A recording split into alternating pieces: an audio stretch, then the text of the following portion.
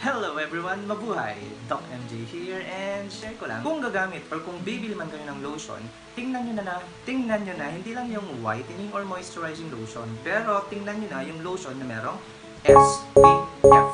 SPF stands for Sun Protection Factor. From the term itself, it's a protection against the harmful ultraviolet rays from the sun. O, di ba? Ultraviolet rays. Nakakatalino. Lakas makaboltes 5. Ultramagnetic dog! Ultraviolet rays!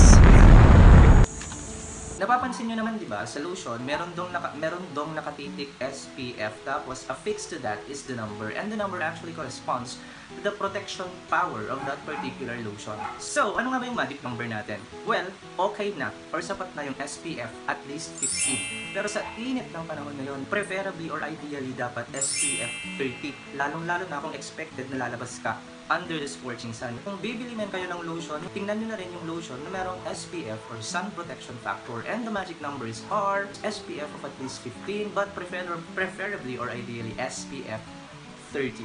Yun lang, hanggang sa muli nating pagkikita. Paalam!